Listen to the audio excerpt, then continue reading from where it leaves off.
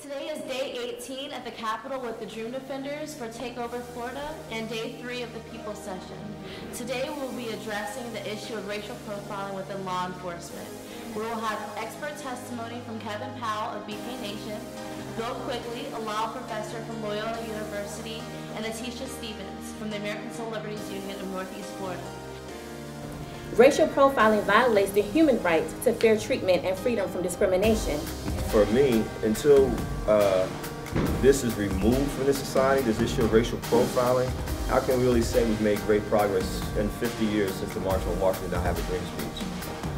We all would agree that passing state and federal legislation to eradicate racial profiling is imperative. The United States jails more of our citizens than any country in the world. We leave the world in jailing our own citizens. It costs more money to put somebody in jail than it does to send them to college.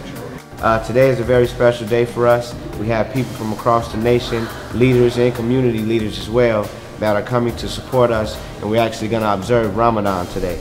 At 8 o'clock tonight, we're going to have the iftar dinner, and we're going to have a lot of interfaith community people come out from, like I said, around the world, and we're going to eat, and we're going to build, and we're going to love, and we're going to flourish.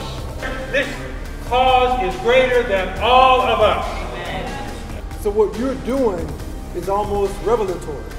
There's a letter in the New Testament, the letter of James, which talks about profiling people who appear not to fit in with one's own group.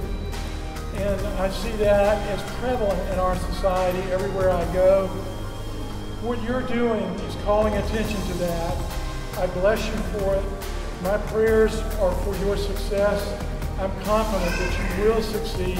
That's why I'm here, to support you and pray for you. And know that for each and every one of you present here, most likely for each person, you represent thousands of others who carry the same dream, the same hope, the same prayer. We are the ones that can change the way things are.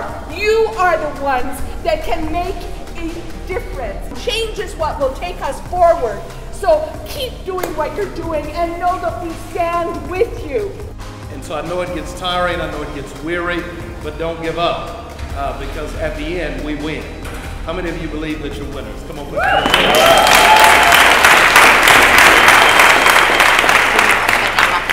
That means we fasted and broke our fast with what God destined for us. So God destined us with this beautiful meal today, with the beautiful friendships in the room, with the power that we're building. I want to make sure when we eat this meal that we remember all the blessings that God has given us, the food that He has blessed us with, the nutrition that we will have, and the love that we have in this room. So I am very honored to break my fast with all of you today. Amen. Amen.